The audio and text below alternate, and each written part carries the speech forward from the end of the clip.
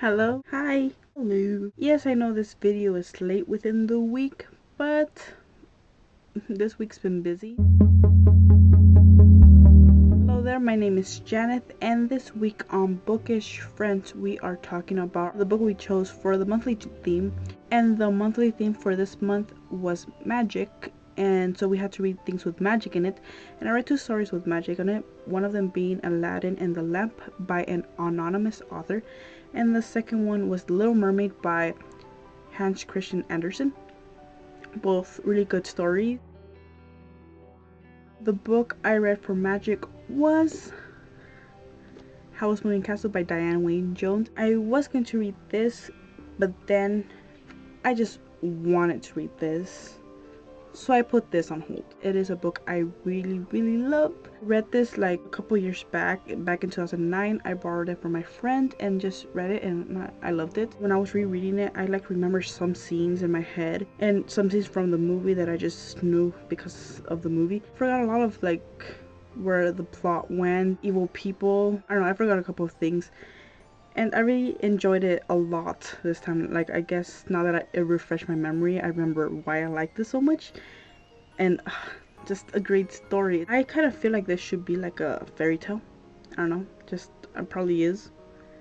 I just like it. This book is about Sophie Hatter, who has two sisters and a stepmom. The two sisters being Martha and Letty, and her stepmother Fanny. And you know, you have the whole family relations thing, and then eventually Martha tells Sophie that her stepmom only looks after herself, and I don't know, like stuff like that, bashing on her stepmom.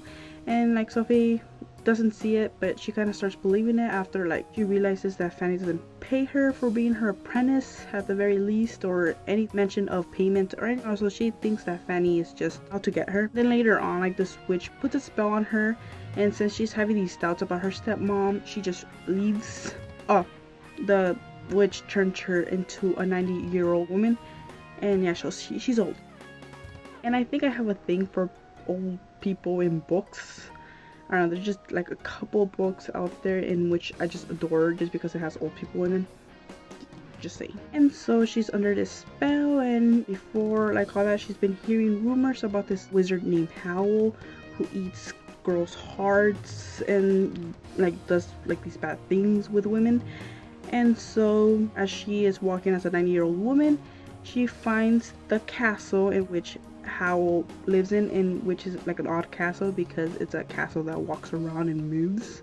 So she's walking, and you know, she gets into this castle and she kind of stays there and starts working for Howl. But before that, she makes a deal with this fire demon in which is controlling the castle in order to break a sort of a spell. And basically Sophie breaking the spell and being under spell has a lot to do with this book, which is kind of cool because our theme was about magic, and this really has a lot to do about magic.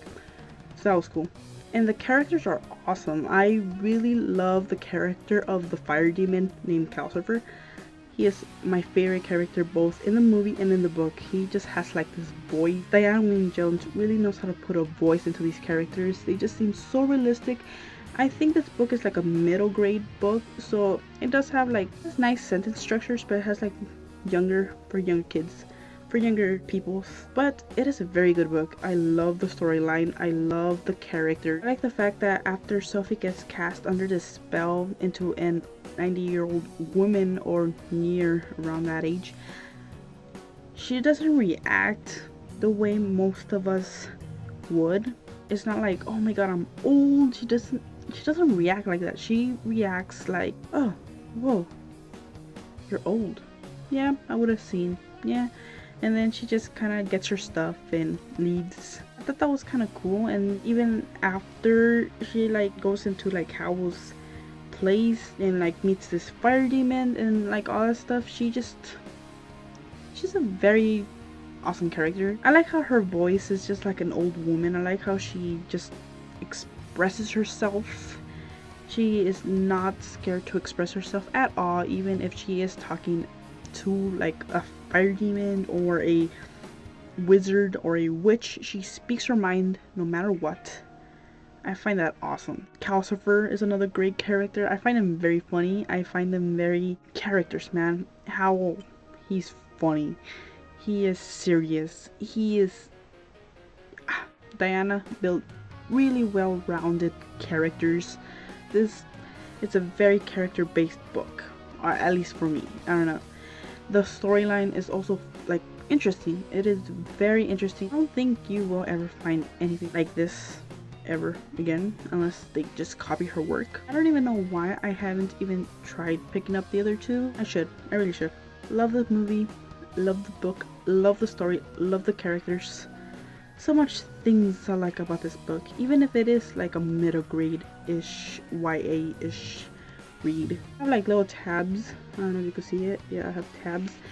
And I am going to go back and kind of highlight some of my favorite parts in this book, even though this book is my sister's, but she gave me permission to do that, so I'm going to do that. If you haven't read this book, just read it, check it out. If you love fairy tales and just magic stuff, if you love the movie, the movie is very different from the book. Like, it has certain plot points that are in both, but you know, in the end, the book is always better, even though I love the animation about the movie, but that's another thing.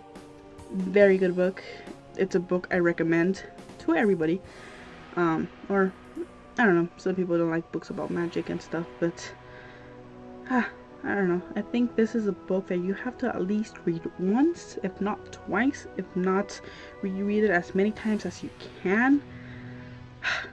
Love it.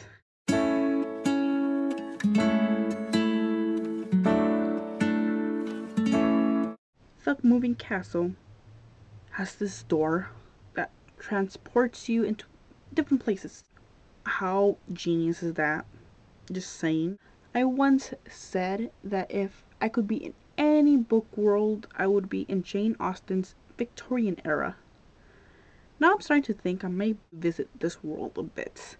It seems cool. Come on, it has witches, it has wizards, it has Sophie and Calcifer and Howl. I love the ending. Not the ending. The ending. Best ending ever. And so the characters are awesome. Calcifer, the Scarecrow, the Moving Castle, Sophie. And where is Howl? I do not know. He is not there. There are a lot of like cool stuff in here. I love Sophie. She's awesome. Yeah. Just read it. Just read it. I'll see you guys later.